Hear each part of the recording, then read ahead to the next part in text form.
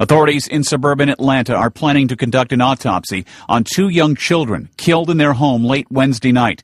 Another child and their father were hospitalized. Their neighbors are stunned. We're all in shock. Such a thing would happen, and especially the children. I mean, it's just, just take your breath away. It was pretty close, and the fact that it actually happened here. This is a very good neighborhood. We just, this is just tragic. Police found the bodies of the 1-year-old and 4-year-old boys after an attack at their home Wednesday night.